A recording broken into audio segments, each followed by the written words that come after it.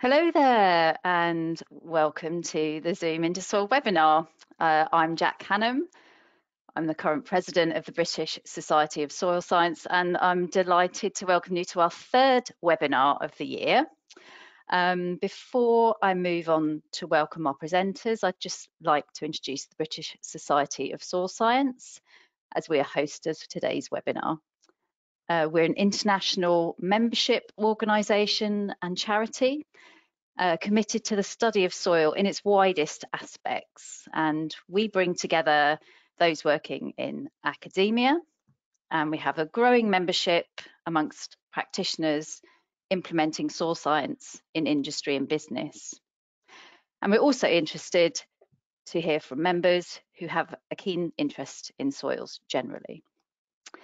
We're planning to host 10 webinars during 2024 with loads of different sort of hot topics.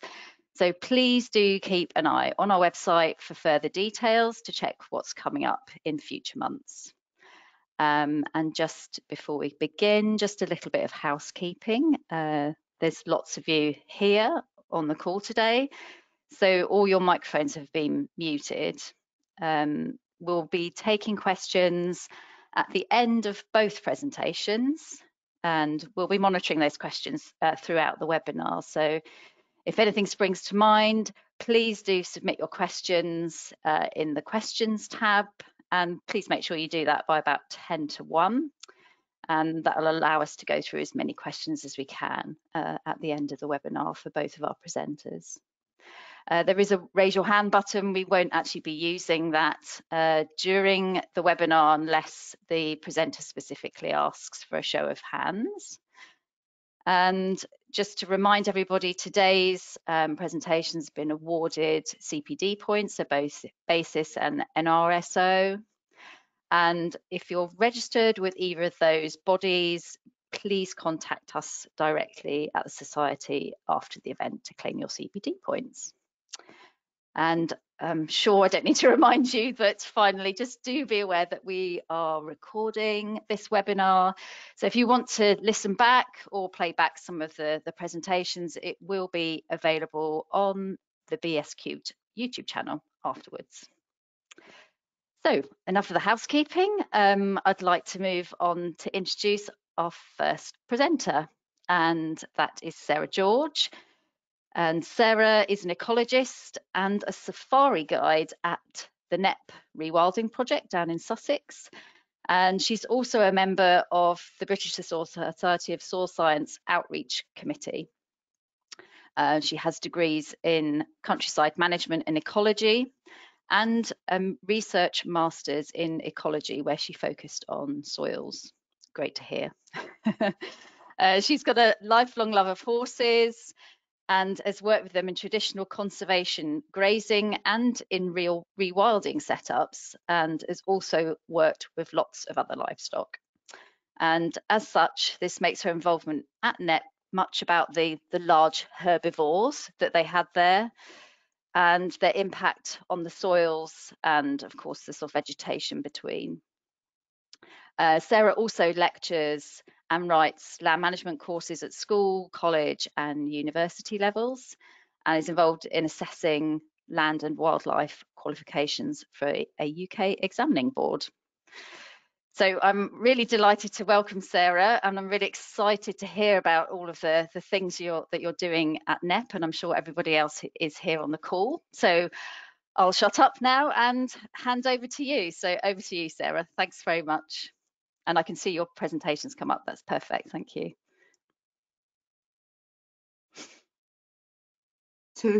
That's lovely. I'm unmuted, and I will just, there we are. So hopefully everybody can see my presentation. Thank you for such a lovely introduction, Jack. That was really lovely.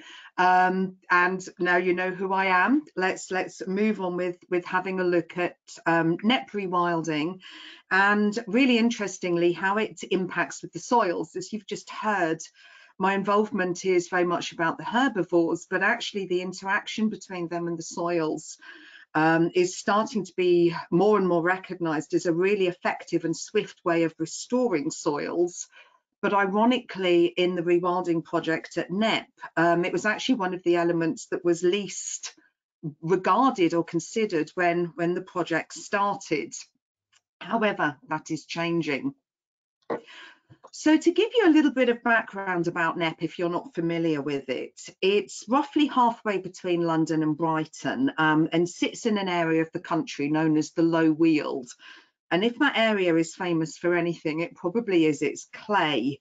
And Knepp sits on about 300 metres of it. And in terms of soil grading, between 1 and 5, with 1 being the best, as you know, it's most of it graded at 3, predominantly 3B, so very, very poor soil. What I find often gives visitors an understanding of what that means is to take them back several hundred years before Knepp and before the rewilding project, and remind them that this is an area originally famous for its brick production and its tile production, because the clay there was very capable of making these waterproof solid items, and you can see that understanding suddenly going into place. So the very origins of the Knepp Rewilding Project, as we see at the moment, actually could be taken back to this post-war environment. Now, this is a picture of the estate at that time. The map that you've just seen shows that the estate is divided into 3, and this is the castle, the residential area section in the middle. And this is a grassed area that post-war was ploughed and put to seed. And as we know, our country, many countries across Europe, their populations were starving. We needed food, and we need it urgently. And if there was any chance of land being able to produce food, it was put to work. And this is exactly what happened at Knepp. Now, there's a whole other conversation about where that went on, coming into our common agricultural policy. But essentially, where farming went on was that if land could be farmed for food, that was what should happen. And Knepp itself, over that time, developed into a dairy farm along with associated arable. Now, the Burrells, Charlie Burrell, the current custodian, he took over the farm in the 1980s, and at that point he was fresh out of the Royal Agricultural University. All sorts of ideas about how he could make the farm profitable and he could work, whereas his grandparents hadn't. More machinery, more pesticides, more fertilizers. And he spent 20 years trying to get this land to be productive, only 3 of which were actually financially successful. And they found themselves in 2000 in a position where the farm needed a 7-figure input just to remain moving forward. And over this time, their love of the land, of the estate, had introduced them to various people like Ted Green, a famous veteran tree ecologist, Frans Vera, the Dutch ecologist associated with Oost van der Plassen over in Holland. And these experiences put them in a position where they decided they would take the land out of production and would look at generating a more process-led natural regeneration. Their phrase is literally taking their hands off the steering wheel and letting nature choose the direction. Now, before they did this, they were working with a lot of experts, taking expert opinion, and a lot of baselines were put in place for various data, however, none on soil. It's literally, it was taken for granted. It was there doing its thing. Now, these are the kind of things that we are seeing now, and these are resulting from the phrase out of production literally means what it says. The different fields produce different quantities, and the worst fields ceased to be farmed first. The best fields their crops were taken out in 2005, 2006, and they were left. And over that time, any fencing on the estate was removed, land drains were removed to try and restore this natural ecology. Now, what it means is that there's a lot of wet woodland. The area is a lot wetter than it used to be, which is ironic because it actually now manages extreme wet weather events better. But we've got this phrased out lags down at the bottom. The farm was crisscrossed by small streams, and that's the word lag is a Sussex word for that. But because that land was so wet, the areas to either side of this stream were actually never ploughed and never planted. So essentially, there's potentially some quite historic grasslands there. The land was no longer had pesticides or fertilizers put on it, but also the animals that were introduced 3 or 4 years later, they weren't wormed, so that has no ivermectins on it, and that's had a huge impact. Things like hedgerows, they cannot be taken out of production, but the family ceased flailing them, and they've now been allowed to flourish and flounce, I'm told the technical term is, and creating this really lovely structural habitat. Ancient trees have flourished, and of course the animals are putting dung all over the estate. Okay. This really is, you know, soil is becoming very much part of the rewilding movement. And I figured a really good place to start talking about the soil here, particularly the clay soils, and talking about how poor they were, was to actually start looking at an area which I always find a little bit embarrassing. This is just as you come onto the estate proper, and it's an area of really nice soil. Now, I apologise for the poorly focused picture of a cow and her calf on the right, but I wanted to start here because for me, it sums up that connection between the herbivores that we have on site and how they work with the soils. This area of really nice soil on the left, I took the picture recently, and you can just see the nettles starting to come through. Now, as we know, they're an indicator plant of rich, nutrient-rich soils. And actually, what we've observed on the estate is if the cows calve naturally out in the fields, what they will do is they will tuck their calf into a hedgerow, and they will actually seek out these areas, and they will eat the vegetation such as the nettles. They're really mineral rich, they're full of nutrients, and they actually are restoring that cow's energy after she's given birth and giving her the energy to go ahead and look after her new calf in the weeks and months ahead. So it creates this really lovely circular connection between the health of the soils and the health of the animals. Now, from one absolutely excellent soil, let me take you back to the beginning. These are photos of Knepp. The photo on the right is where the stalks currently can be seen. And these are our fields as they were at that time. We can see the ploughing taking place, so destroying that soil biodiversity, potentially drying them out, potentially making them vulnerable to erosion. And of course, at this point, pesticides were being used, fertilizers being used to increase the crop production, however, inadvertently decreasing biodiversity, and of course, then the ecosystem and the ecosystem services that supports that. So take a snapshot of this in your mind.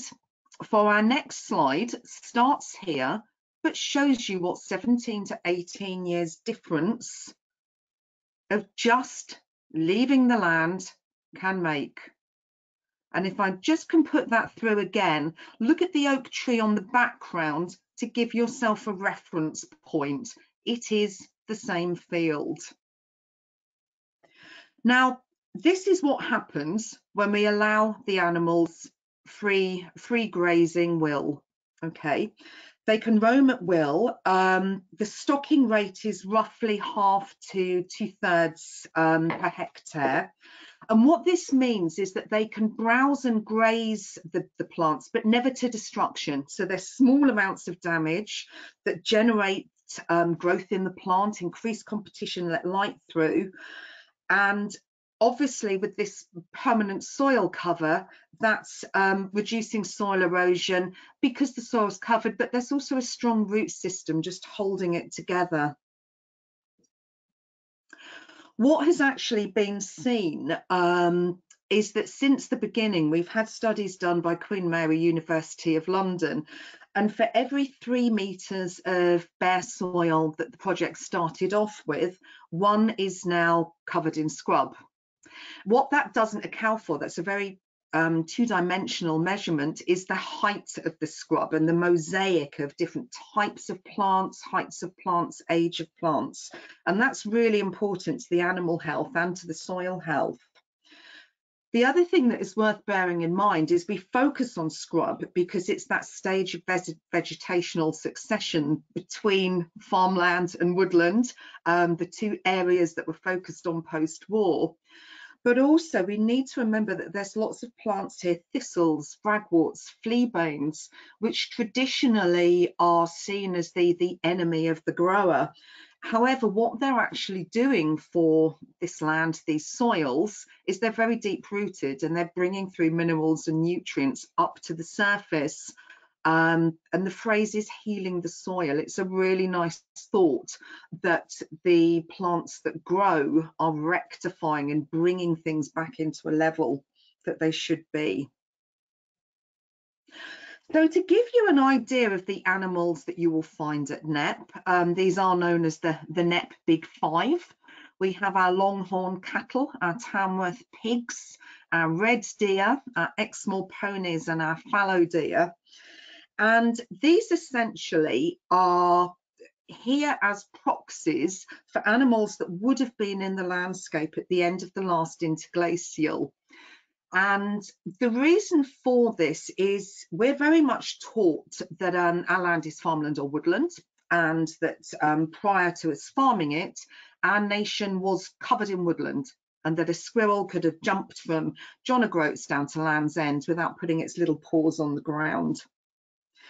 Now, actually, the work of Franz Vera, the work of Oliver Rackham, suggested that this just couldn't have been the case because the fossil record tells us that the animals that were in the landscape at that time, and the dentition tells us they were herbivores and they were large.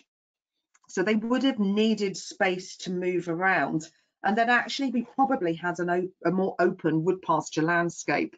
So where those animals have become extinct, these are their descendants and work in the same way that they would have. And each has different morphologies in terms of body size, hoof size, width of shoulders, antlers or horns, even down to the way that they browse the vegetation, graze the grasses, and the way their digestive systems process that and deposit it on the ground. What that actually means is that we have opportunity for many, many invertebrates to thrive that just can't in more managed environments. And a really good example of that is the lesser earwig, which very fussily will only live on the mycelium of pony dung. We have found it at Knepp, but that obviously isn't a particularly common thing to find. Now, I bring you to this slide because what I've talked about is all of the animals grazing and browsing the vegetation, but there is one in there, and we talk about the herbivores, there is one in there that is the exception, and it is our Tamworth pigs. And from a soil point of view, these are the heavy movers, quite literally. When I always feel with them, when we talk about rewilding or natural regeneration, the pigs are the re-bit. They are the bit that introduces bare soil. Their rootling is literally, they are putting their snouts in the ground, pushing them along about 10 centimetres down. And Isabella Tree refers to it as unzipping, but it literally looks like that, turning over bare soil. And that's where your next generation of plants can germinate. It's literally, they create a little cell 10 centimetres down, protected from air movement, air temperature, generally a little bit more moist, and they are perfect protected environments for that regeneration. We've even been able to link this. We were talking about birds and bird spotters, but we've actually been able to link this to the supporting some of the rare species on site, such as the turtle dove, who thrive on that natural regeneration. The picture on the right, if any of you fancy visiting us, is a picture of one of the main footpaths through. You can see how the work the pigs have done there. The picture on the top left actually started out as a pig nest, and they're manipulating the soil and making beds in it. They are warm in the winter, and then the soil is cooler in the summer. So they're really using the thermal properties. But effectively in recent weather, what they've done is created an ephemeral pool. It's another whole range of habitats. Absolutely awesome. Now, with all of these animals roaming the entire estate, their dung being deposited full of digested vegetation in different stages, seeds, one of the things that is really essential to actually introducing that dung into the ground is our population of dung beetles. Now, we've recorded over 1,800 invertebrate species at Knepp and 21 species of dung beetle. This particular picture on the right is a violet door beetle, and we had the first recording of that in Sussex for I believe about 50 years last year. Okay. Now, dung beetles are an absolutely essential role, as I'm sure you're all aware. But one of the things that has been observed is that the soil restoration in rewilding projects is actually a lot quicker than it is in many organic projects. And one of the things that has come out of this is the fact that our animals are out year round.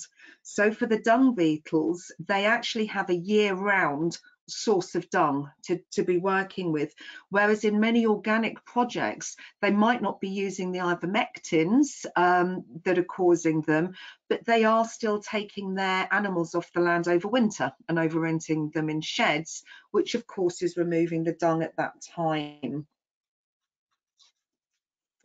And that brings us to worms, which again are another excellent indicator for soil health. Now, when the project started, we were advised that it would probably take 100 years for them to move out of the hedgerows and move into the middle of fields.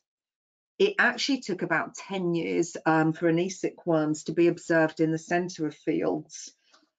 Now, this is put down not just to stopping using pesticides and stopping ploughing, which of course was not helping them, but actually really interestingly, because where the scrub was growing up, it was depositing leaf litter onto the ground, and this was actually creating connectivity for the worms. They were actually able to access that central area more safely.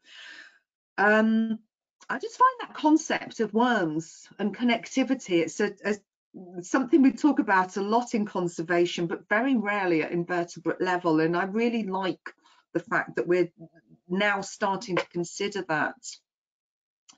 It's probably worthwhile mentioning as well that in 2013, we had a master's student from Imperial do a study on worms compared to a very friendly neighbouring farm who lets us study their soils, and they found a significant larger number of worms in our soils and 19 different species. Another way we can see the health of the soils on Knepp is to actually look at our trees. And these are all Knepp trees, very much a before and after. And we can see that the tree sort of on the top left is very staggy, where the branches are sticking out, where the tree is actually retrenching its growth closer to its trunk as it becomes harder and harder for it to gain nutrients and water. Now, what has been observed is that since the fields were taken out of production, the tree health has improved. And this is because essentially the mycorrhizal networks have been able to re-establish. They are no longer being broken up by the plough. And a lot of the trees now, rather than having this staggy trenching approach actually have what is called the broccoli effect, where they are looking really healthy. And the mycorrhizae, it just means that by being able to reconnect, it's expanding the root system of those trees. They can gain more water, which they need in our current climatic drought situations over summer. They can gain more nutrients, and there is a visible difference in the health of the tree. Now, bearing in mind that what we are seeing is perhaps a stronger root element, a stronger mycorrhizal element within the soils. In December 22, we had studies done by a company called AgriCarbon to look at the soil carbon within Knepp land. And again, they compared this to our friendly neighbours. Now, they actually were so surprised at the results that they went off and checked them and double checked them. But they found that the rewilded soil could absorb up to 4.8 tonnes of carbon dioxide per hectare per year than those in the neighbouring soil, in the neighbouring land. That obviously, in talking about sequestering carbon, that has some real potential. This sits on the back of studies done by Cranfield, where soil organic carbon has been seen to double over time. Soil microbial biomass has been seen to double. We have seen an increase in fungal biomarkers, and generally just this soil health slowly improving. Again, we didn't have the baselines, so it's hard to quantify, but I think this is something that really is starting to become of interest now, particularly thinking about carbon credits and such like. To our knowledge, the Farm Soil Carbon Code is currently being developed, and we're really keen to see the place for rewilding within that. Now, the original idea for this talk came about when we were talking about water storage and how soils are dealing with recent heavy rains. And bearing in mind that this soil is clay and it's low wheeled, so when it rains, it floods. And it is an area that is very much prone to that. And there's been various bits happening here. The picture on the left, if you can just about make out, there's a large sort of lake in the middle, but if you look around the left-hand side and the bottom, you will see a wiggly river. I found that quite hard to say. That is the realigned River Ada, which was canalised to try and drain it and improve the water movement out of the soil. However, what we wanted to happen was that actually, rather than that happening, with funding from Natural England and the Knepp estate in 2011, the canalised bit was refilled and the meanders were put back in.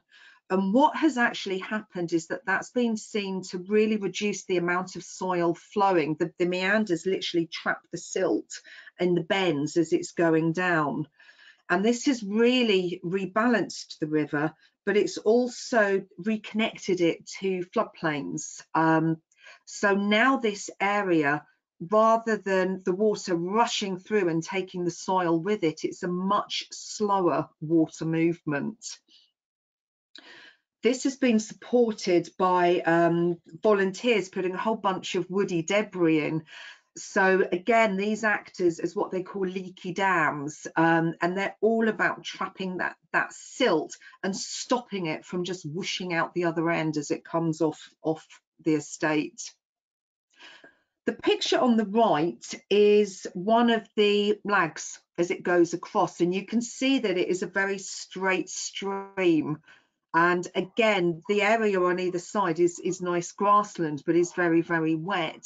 But we're looking to see how the animals use these areas, and they're becoming kind of puddled around the edges as the animals get in there, use them for water temperature over the summer, use them for nice lush grazing over the winter.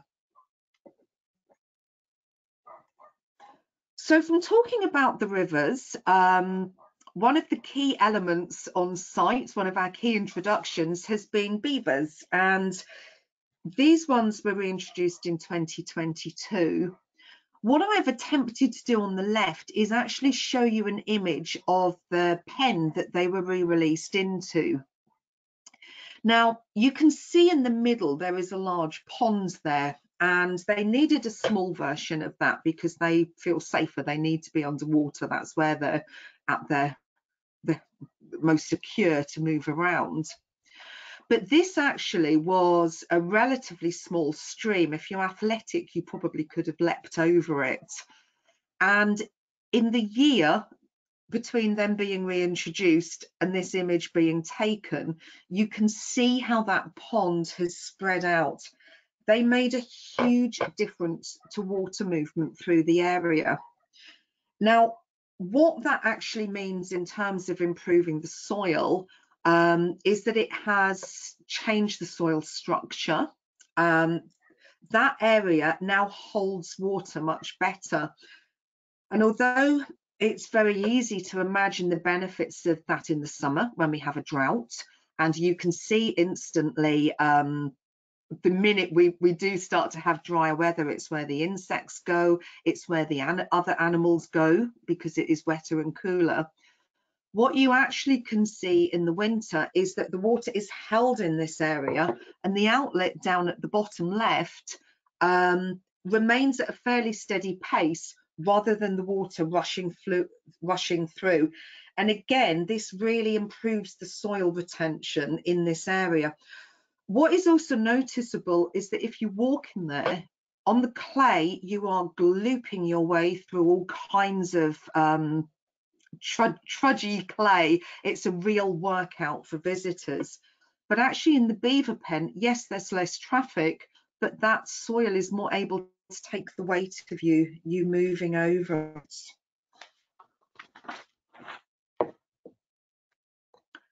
And this is just, we have webcam footage of the beavers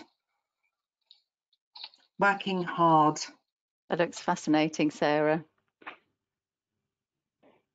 Just another minute or so left. So we've got time for Olivia to do her presentation. Thank you. So this is a picture of the pen. I've included this because you can see the soil particles, the clay held in the water upstream of the dam.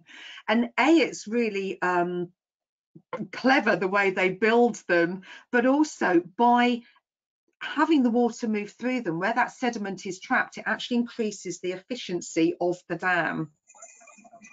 And I will come past this. Also wanted to just show you some of the ponds. Now, that particular film was where it's an area that flooded, and we actually just got in there and made a pond.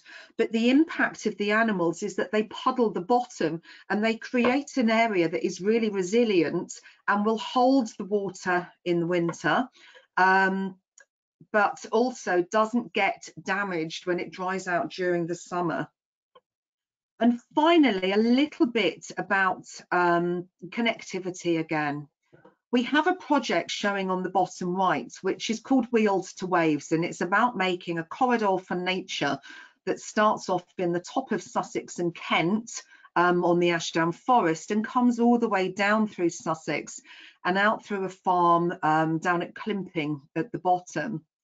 Now, whilst this is for nature, all of the actions within this should be beneficial for soils, and it'll be really interesting to see how that data is recorded and observed over the time. I also wanted to just draw to your attention our podcasts. We have guests from organisations such as the Natural History Museum talking about the worms that are found on site. And also just to let you know really that we have a sister company called Nattergal, which has been set up, and they very much are looking at things like biodiversity credits, but also soil carbon credits to see how those markets are developing and how they might be used to help fund soil restoration, nature restoration, looking forwards.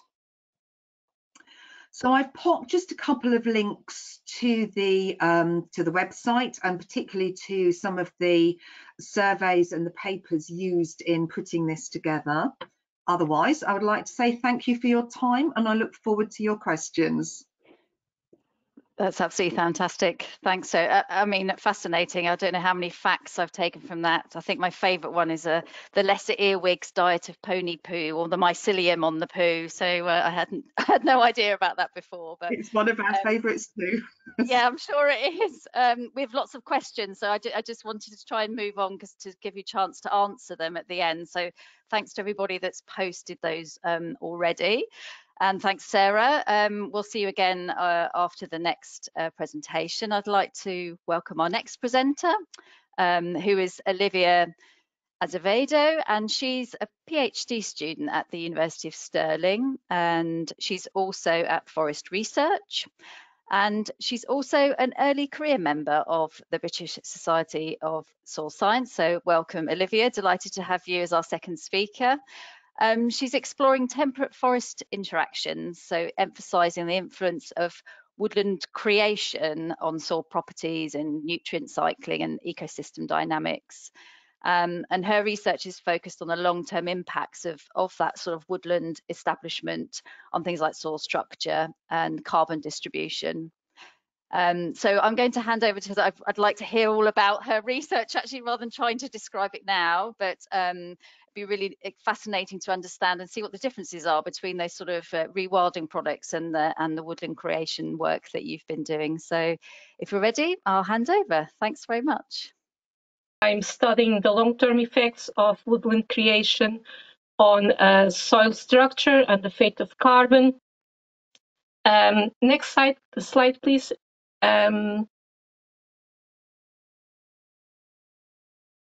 Next slide. So when talking about my research, I like to go back to this photo right at the start of fieldwork back in 2019. Fieldwork gave me the opportunity to collect samples, of course, but also to connect with the environment I was about to study and the people that had a very close connection with the woodland I was about to sample. Because ultimately, when we talk about the efforts to create new woodlands, there's a big human component. Farmers and landowners are enticed by the benefits of woodland creation for several reasons. First of all, to generate extra income, but also to enhance their land and to increase farm productivity. It is also an emotional act because they have this vision for the future, and that is of woodland creation as a lasting legacy that benefits present and future generations. Next slide, please.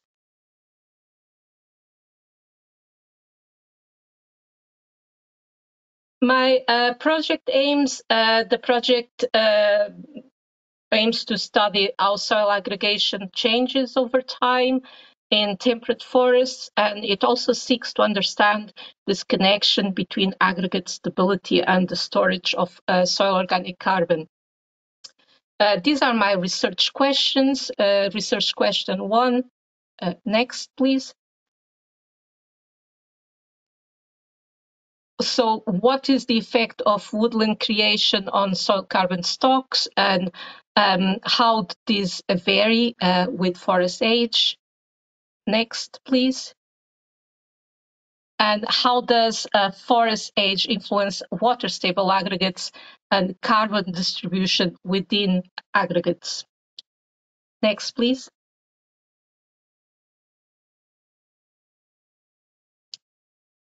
Just to go back a little bit, I'm part of the REN project, and this is a natural experiment investigating the biodiversity in fragmented landscapes in Scotland and England, which are characterized by agricultural land. The REN project started in 2013 and involved the use of historical mapping and field surveys to gather information on woodland age, size, characteristics, and surrounding habitat features, with a total of 106 secondary woodland sites plus 27 ancient woodland sites. These were chosen for analysis, but the focus is on woodlands in arable and mixed agricultural land. To date, the REN group have surveyed for vascular plants, ground beetles, spiders, flying insects, many terrestrial mammals, bats, birds, and also lower plants such as lichens and bryophytes. So when I joined the REN project in 2019, we added the soil element to this project.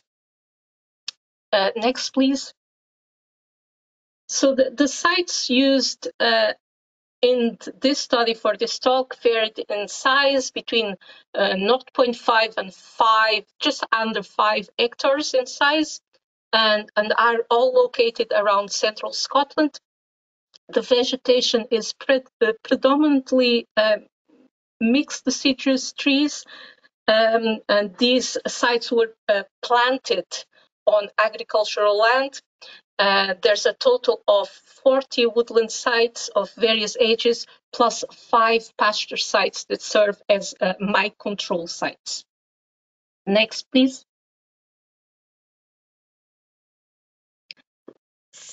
Next.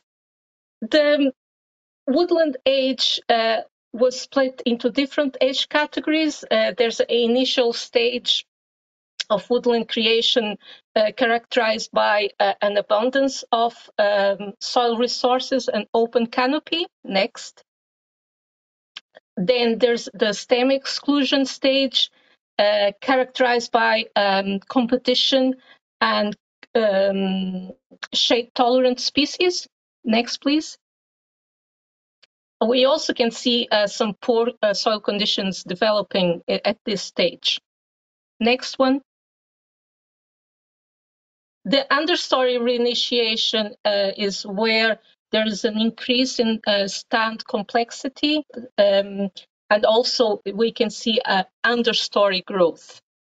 Next, please. And finally, we have the old growth woodland defined by autogenic and gap replacing processes.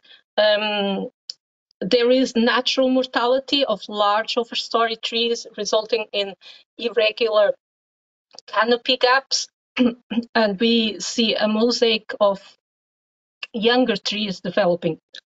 Sorry. Now that we looked at the theory behind woodland development, let's see what happens to soil structure. Next, please. So an important component of soil structure is soil aggregation. This is a complex process that involves the binding of soil particles into clumps or aggregates. These aggregates create pore spaces that allow the water movement, aeration, and the growth of plant roots. And the formation of aggregates is influenced by a variety of physical, chemical, and also biological factors, including soil microbes, organic matter, and the movement of water. And the maintenance of healthy soil aggregation is vital for sustaining soil fertility and supporting healthy plant growth. Next, please. So on the right of this slide, we see an aggregate that was several times magnified, and this is a large macro aggregate. And large macro aggregates are composed of smaller units, which are formed from even smaller aggregates. Next, please. So imagine Russian dolls, a set of dolls of decreasing sizes. each fitting inside a larger one. Next, please. The aggregate separation into different size classes based on their diameter can be done by submerging soil in water. The water increases the pressure inside the aggregate, separating them into soil particles of various size fractions. And so that's why we call them water-stable aggregates. These are the most common size classes for soil aggregates. Next, please. We have large macro aggregates. Next. Small macro aggregates. Next. Micro aggregates. And finally, next one. We end up also with a small fraction of silt and clay. I have to say that besides the obvious difference in size, macro aggregates and micro aggregates are also different in terms of their stability, composition, and functional roles within the soil ecosystem. Next, please. So let's look at some of the results. Next one, please. So this slide shows soil organic carbon stocks on the y-axis, and soil organic carbon stocks is arranged in the soil profile with organic layer in pinkish, followed by 2 mineral layers up to a depth of 30 centimeters. We found that generally soil organic carbon stocks increases as forests develop. Specifically, old growth woodland contains more soil organic carbon than pasture and the other secondary woodland. Curiously, we also found a drop in soil organic carbon in the region of the 31 to 80 years woodland group, which has significantly less soil organic carbon than the other woodland groups. And this is the stem exclusion stage, and it corresponds to an active stage in the forest productivity. Next, please. Next one. Yeah. So I think what's happening in the stem exclusion stage is that in nutrient-rich soils, such as the ones in our chronosequence, trees tend to transfer less carbon below ground to their roots because resources such as water and nutrients are widely available to meet their growth needs, and this leads to a decrease in the direct carbon input to soils compared to the other stages of woodland development. And this might be a possible explanation for what we are seeing here. However, on average, looking only at the mineral layers, secondary woodlands up to 160 years of age held 5% more soil organic carbon than pasture, while old growth woodland held 22% more. Next, please. And next one. So this graph shows total carbon within the different aggregate size classes, from large macro aggregates in pink to the smallest units of silt and clay in gray color. So we found some interesting results for woodland. The overall trend was a reduction in carbon concentration from macro aggregates to micro aggregates. When compared to pasture, the carbon in the micro aggregates of the 31 to 80 and the 81 to 160 year group was almost double. Next one. As you can see, those arrows pointing to the micro aggregates. Next one. And this is remarkable because the 81 to 160 year group has fewer microaggregates than pasture, but has almost double the amount of carbon in them. So in general, woodlands showed a higher carbon concentration also in the silt and clay fraction, the gray color, particularly again in this 81 to 160 years group. Next one, please, which showed an increase in next one in carbon in this silt and clay fraction of 72% increase in relation to pasture, which is another outstanding finding, in my opinion. Next one. Finally, carbon concentration displayed a very even, almost flat distribution among aggregate size classes in this stem exclusion stage across both mineral layers.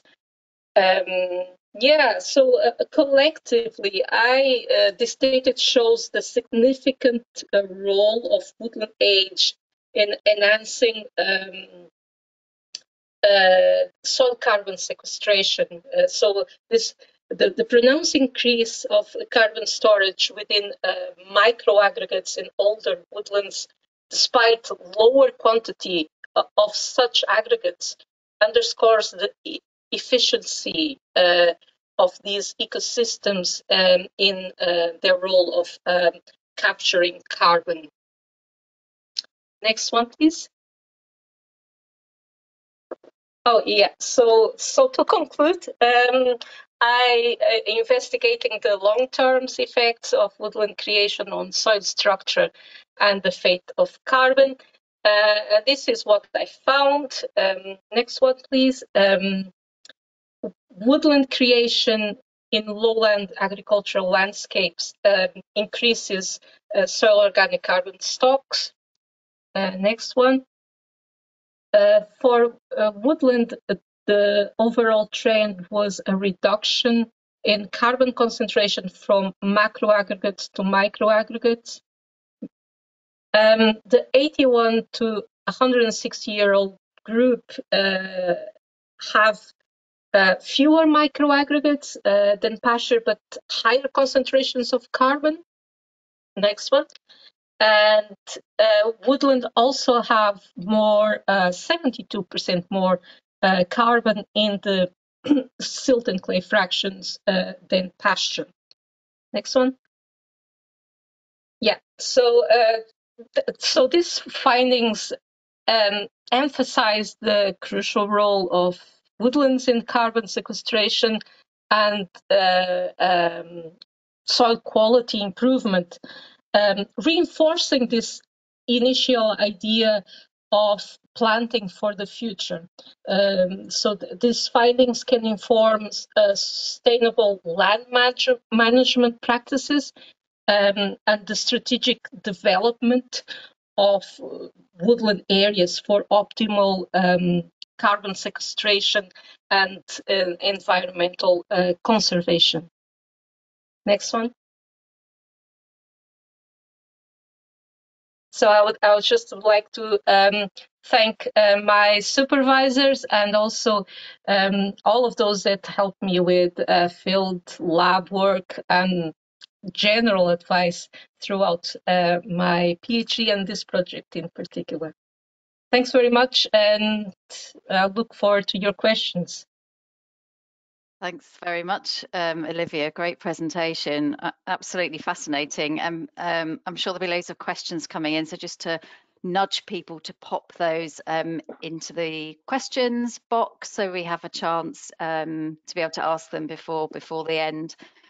Great, and we'd like to just welcome back Sarah as well, and Olivia on audio. It's a shame we can't see you, but thank you very much, both of you, for stay online, Olivia. We will do the questions now. Okay. So I'll do a couple of, I think, for Sarah. There's some questions coming in for you as well.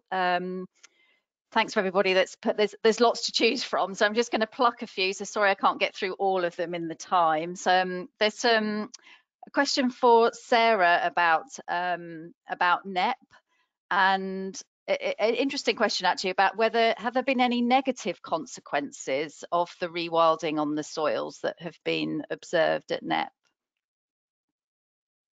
that you know about? That is interesting. So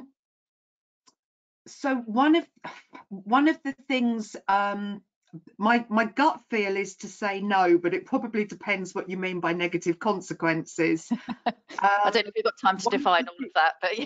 I was going to say, clearly with the animals moving around, that has to introduce an element of compaction, and I don't have the data on that. We actually suspect that compaction is less than it would have been when they were farmed.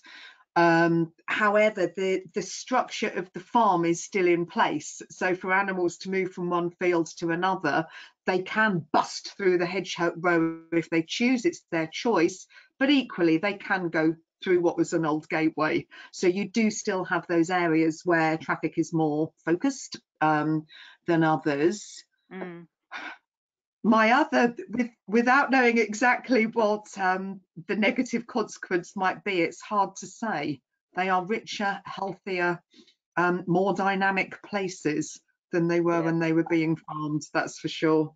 I guess it depends on what you're measuring really. I mean, looking at those pictures that you showed, particularly of the sort of ponding and things, that clearly that I guess there has been some compaction of from the livestock there, maybe particularly with the pigs, I guess, but it's in small areas, isn't it? So I guess it's again weighing up over the whole estate then those positive and potentially some of those negative impacts there. Yeah. Just possibly one thing I should have brought out is that we actually look at the ratios of animals quite carefully and the impact that they're having on the land. And the pictures you've seen is from 1,100 acres, and there are 5 pigs this year. Okay. Because each of them will rootle 40 to 60 acres. So clearly understanding the impact that the animals have. And there's various people involved in a panel who will decide what that ratio is year to year. Well, it's good to see the sort of dynamic management of that. Yeah, great, thank you, Sarah. Very much so. Olivia, we've got a question that's come in for you as well. Did you find any differences in the soil bulk density between the different ages of the woodlands? I don't have those figures present here, but I did find, if I remember from memory, I found a difference in the bulk density between the youngest woodlands and the mature woodlands. Yes, which makes sense because the woodland. To create that woodland, there was a lot of disturbance initially, and the use of machinery. So there was more compaction in the younger woodlands in relation to more mature woodlands. Yeah. Yeah, and that ties in with the carbon content as well, obviously, too. So yeah. Mm-hmm. Yeah. No, great, thank you. And another question for Sarah was actually 2 questions that I'm going to smoosh into one, but it's about the carbon sequestration measurements. I think that you showed there that that have been measured across Knepp. So 1, are they published and available? And 2, are there plans to estimate the sequestration in various different habitats across the Knepp estates? I think you just showed an overall headline value that of the overall sequestration compared to the neighbours, but you're looking at sort of the granularity of that for the different sorts of habitats. It's the way the data was collected, that granularity is there. But to my knowledge, there aren't any plans to publish it as such. It's more sort of being held to inform future management decisions. Does that answer both? Yeah, I think so. Yeah, And I guess in terms of, is there an open like publication of the data? Or is there any plans for people, for people to be able to view that? Do you know? Or I don't know is the easy answer to that, which I appreciate isn't great. There is a lot of data and a lot of papers put on the website, and it is something that I will go back and ask. I okay. think in terms of supporting that knowledge and input, it's certainly something we could be thinking about. Yeah, definitely. I think it'd be interesting, to, either that gets published, I guess, by the academics that you've been working with through the various projects or through Knepp itself. It'd be quite a nice thing for them to have on the website, I think, for people to look at. Great. I think going forwards, it is information they are using to inform current decisions. Yeah. Good.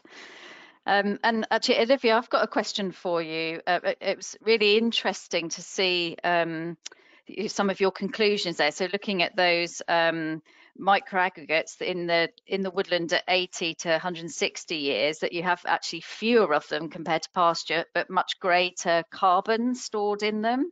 And I just wondered whether you had an idea about what the reasons behind that was, what the sort of mechanisms behind that finding. Have you managed to look into that yet in your PhD? No, it's very interesting, but it's looking at the literature. Literature doesn't tell me anything about, because each study is different, and some studies show that there's a reduction in microaggregates in mature woodlands, but the mechanisms involved is still a mystery.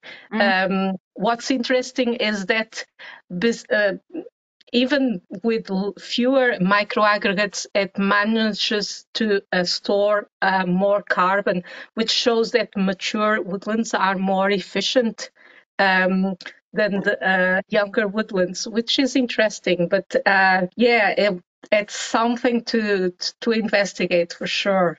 Yeah. It's probably a whole nother PhD, to be honest. Yes. But, yeah, that's really interesting. And then I'll just come back we've got time for just one more question, I think, for Sarah. This is always a kind of interesting debate between ruminants and things like greenhouse gas emissions and things like this. That's quite a hot topic. So is there any monitoring at Knepp being done on the methane production from the herbivores, from the ruminants, and the browsing on the vegetation compared with, let's say, a more intensive grassland? I'm not sure what the neighbour's farm actually is. So are there any comparisons then between some of those emissions that are coming from the activity of the livestock? There certainly is a university at the moment that has flux towers and such across the estate, and this is what they are monitoring, but I probably shouldn't steal their thunder or their credit for the work they're doing. But yes, that is being monitored across the estate at the moment. It's it's a really interesting point. Yeah, exactly. Well, yeah, watch this space. So exactly. Yes, sorry, that's a good drop a spoiler in the end of the webinar for these different things. But I mean, it's fascinating. It's such an interesting sort of system that is operating there. That there's so many different angles to look at all of those kind of ecosystem services in the round, really. So yeah, that's great. Most definitely. Okay. I'm going to, as we were over 1 o'clock, we could probably go on for half the rest of the afternoon asking questions. But I'd just like to thank both of our presenters for two absolutely fascinating talks today. It's been really exciting talking to you both, and we look forward to seeing all of those sort of outputs from the activities both at Knepp and also in your woodland creation project as well, Olivia. So I'd like to officially, on behalf of the Society, thank both Sarah, George and Olivia for coming along to present today, and extend that also to the audience as well. So thanks very much. We've had lots of you watching live this lunchtime. You'll find a quick feedback survey when you leave the webinar. So please do just take a couple of minutes to complete that. That information is really valuable to us to plan the next webinars and sessions. And just to remind you that the next Zoom into Soil is next month. We try to do one once a month, and the date has been set for that already. That's on Wednesday, the 3rd of April. And this is about something completely different. So it's thinking about contaminated soils and the impact on human health. So it'll be another really interesting angle discussing this very hot topic in soil science. As I mentioned before at the beginning, the recording from this webinar will be available on our YouTube channel, so you can watch it to your heart's content again. And if you missed any important things, you can catch up on that on the YouTube. All of our other Zoom into Soil webinars are also available there as well. So if you're interested in some of the other topics, please do dip into our YouTube channel to have a look. And without further ado, I hope to see you at the next one and at any future events that the British Society of Soil Science are hosting. Thanks again and goodbye.